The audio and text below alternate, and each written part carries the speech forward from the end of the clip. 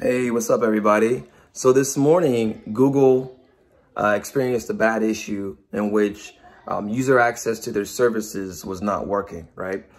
For a lot of people, they just said YouTube was down, Gmail was down, YouTube TV or whatever other YouTube or Google services that they had were down. The reality is that those services were not down, but your access to those services through your user account was down. And so I want to talk about what was actually going on. And this is really just more of a conversation I want to start with other people who are interested in getting into engineering, software engineering, because I think this would be a good case study to help people understand what it is that they need to prepare themselves for a major corporation the size of Google, which is one of the largest corporations in the world, that even they can have some technology problems too. So my background is I've got over 15 years of professional IT experience. I got a bachelor's of computer science. And you know, I've been dealing with computers for pretty much majority of my life.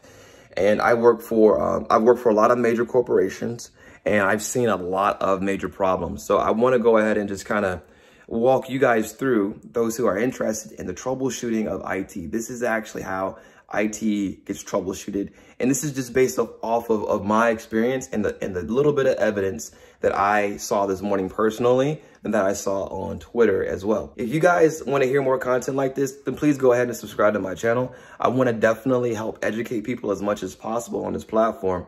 And I would love to have a good conversation with you guys down below in the comments. So please go ahead and subscribe, like, and let's engage. Let's talk about what you guys think your theories are or what your opinions are based upon some of the things that I've seen too. All right, so let's go ahead and go. The first thing that happened this morning when I woke up is that I checked my YouTube, right? Because I got a notification that I got some information or some likes or whatever. And when I went to it, it wouldn't work. It said it was not working, right? That was literally what the app said. I then went to my Gmail, and my Gmail wasn't working. I went downstairs and I went to YouTube TV, and my YouTube TV was also not working.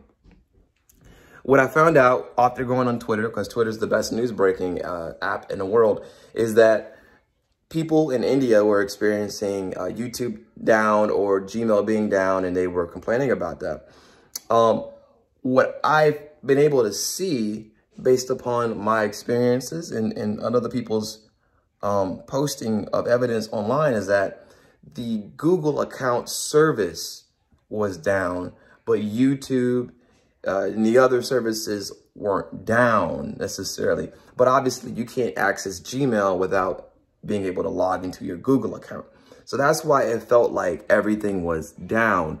But in reality, your user access to that was down, which in turn means you couldn't access your emails and stuff like that. But why would something like this, how could something like this happen to a company as big as Google on a massive scale, on a worldwide scale, right? And this is interesting because the way things break on organizations is not like what you see in movies per se. It can be something really simple, right? That just happens to be unnoticed and therefore breaks a bunch of things. One of the first things I thought about was there a hack? Did Google get hacked? And to understand the number of servers Google has all over the world, for them to be hacked to that scale, to where it affects India and the United States, that would be a major hack. And I thought about it and I said, how could you do that, right? I don't think that this is a hack or necessarily a security breach. And the reason why is because we haven't seen emails or notifications that said that, for one, your password was incorrect, right? So if your password, the verification of the actual account login doesn't say your password was incorrect. We never got that. What we got was that you couldn't even log in. So if you think about it from a standpoint of steps, the very first thing to getting access to Google is to first hit the web server, or essentially the services that allow you to send your credentials to Google. And then once they get to Google, Google will then have a verification service on Google accounts that probably validates whether or not your stored credentials and stored encrypted credentials actually match up with what they have. And since We didn't get any kind of bad password messages, and we saw mainly 500 messages, which are like bad server, something's that down with the web server or something like that. That led me to believe that this wasn't about security or verification, that it was about just being able to reach the login service. So you have to, as a software engineer, you have to understand that there are things broken up into different components, and there are probably teams that work on separate components from an agile methodology as far as like what they actually own from a product standpoint. So if you don't know what agile is and you're in college, you need to do some research and learn as much as you can before you enter the corporate workforce, because a lot of engineering has moved over to agile as far as a software delivery lifecycle. Now let's keep it going. Let's go back. So if we can say that nobody got a request to reset their password, attempted failures at password login, then we can say that verification or the verification service wasn't being hit. So then it's the login service. So now we've taken this massive problem, this massive impact to the customer, which is YouTube not being accessible, Gmail not being accessible, YouTube TV not being accessible, all these different platforms, right? And you have to say, well, how do these platforms all come together? It's Google accounts. So now we know Google accounts not being able to log in is where the problem's at, right? Now you've identified that. But what's interesting is that this happening in the United States and in India, we don't share, I would imagine, this is an assumption, I would imagine that Google does not share their servers for the United States or have their Indian accounts or worldwide accounts be shared like that. So if something were to happen in a different part of the world for a company as big as Google, who has servers all over the world, you have to think like, how could that happen? And one of the easiest ways for that to happen would be with a software release on that service. That's not something we're going to see as users, right? That's something that Google knows, and Google probably will never tell us if there was a bug, a software bug that got released in their platform that caused this issue. But this is how you can determine whether or not something like that happened. Usually with rollouts like this on Google, they'll scale it up, meaning that it doesn't 100% go out to every single server in the world that uses that particular application, that particular platform, right? So what happens is it will scale up.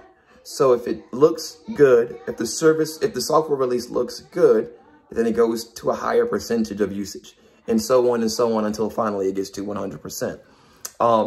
Sunday mornings for a lot of major corporations are when they deploy a lot of big software releases, okay? Because it's the beginning of the week, and that's just kind of how it is, okay? Sunday mornings and Monday mornings and things like that are usually how things get rolled out. Something like this with that type of a rollout makes me think that something may have gone in a few days ago, if not a week ago, gotten ramped up, and they realized or they saw that it brought down the service's capability all over the world. So how do you resolve that? Well, the first thing you have to do is isolate where the problem is, like I went over with you guys. But once you isolate it, they probably were told to roll that back. Whatever change that was, roll that back. And it seemed like around 7:30 this morning, Eastern Standard Time in the US, they rolled that back. That's my assumption as to what happened here with the Google account service, and particularly their login service. Because I remember too this morning, when I looked at my Google account services, they all said signed out. When around 7:30 this morning, when I looked at my Google account services again, without doing anything manually, they all had signed in, and I had all my logos back for my different accounts. So that right there seems to be what it was. I can't imagine, again, a web service is going down for the US and for India and other parts of the world. I can't imagine that being a shared thing, which makes me think that this was some type of a release. Now, it could also be patching too. There's also the possibility that the OS that the service is run on was patched and that broke it too. But typically patches don't happen in that layout for that many servers. And this is why I'm thinking it was probably something released in their last software update for that particular service on their side. That's where I'm leaving it at. So if you guys, actually, what do you guys think? Do you guys think that this makes sense? Do you think that there was something else at play? If you do, go ahead and comment below if you agree or you disagree, or if you want to add on some more theories there. And maybe by the time this gets posted, there's going to be more information, right? Right now, it's pretty early in the morning. It's like 8 o'clock in the morning, Eastern Standard Time. And this is really interesting because this is really what happens with business. We can talk about really quick. We could just talk about really quick what will happen with how can something like this happen? Just to quickly explain for people who are not in IT. With agile methodology, especially agile, right? You have this concept of teams, right? You have these teams that own a product. They're with engineers. This is just a generalization. With engineers, you have some engineers who they focus on their specific product. They know their product, but they may not know how their product links into other products that are part of the experience of using the company's service. What does that mean? Well, that means that there could be a team that works on the authentication piece of Google accounts, but doesn't work with the front end of it, which is the login piece, or the verification end, which is the, security piece. Perhaps they're just doing stuff in the middle. So you can have a bunch of different teams that support a product to the public, right? The Google accounts product to the public. In doing so, as an engineer, you have to always remember that you're working on something that's a piece of a much bigger picture. You may make a change that you think makes a lot of sense, but ends up breaking something 2 or 3 steps down the line, or even before it, where you've now broken the flow of something just from not knowing. So you have to understand, something that I was always taught is that you need to understand the big picture when it comes to technology. You have to understand that you're doing technology as a business and that you don't want to do something that's going to impact the customer's experience, because Gmail not being accessible, YouTube not being accessible, and etc. That's money, guys. That was probably millions of dollars, if not hundreds of millions of dollars, that Google as a company could have potentially lost, if not did lose, over those amounts of time that they were down, right? And then you have the other part of, there's PR, right? A lot of companies are going to react to this and they're going to freak out because their platforms all depend on Google. So the fact that Google can go down, if you've got so many things invested in Google to run your business, how would you have done business this morning? That's going to have a reaction here, where people may actually decide to diversify their information, their accounts, so that they don't have this issue happen in the future. That could end up costing Google a lot of money. So something like this can definitely impact you and make you feel as though you really don't have trust from the general public in your services. So I think Google's going to be pretty Teflon as far as keeping most people, especially people who use their services for free. They're going to probably keep most of those people. But I think businesses need to, will probably look at this and say, we need to diversify here and make sure that we're not, putting ourselves at risk by putting too much dependency on Google. Now, that being said, it looked like the Google Cloud platform was fine as far as the services and stuff being up there from the companies that I know that use that. So again, this seemed to be a Google Accounts thing, but Google Account is like the spaghetti junction. All of your access to your specific things goes through Google Accounts. Google Accounts does the verification, and it says you are who you are, and it allows you to go to these different platforms. And that's one of the cool things about Google.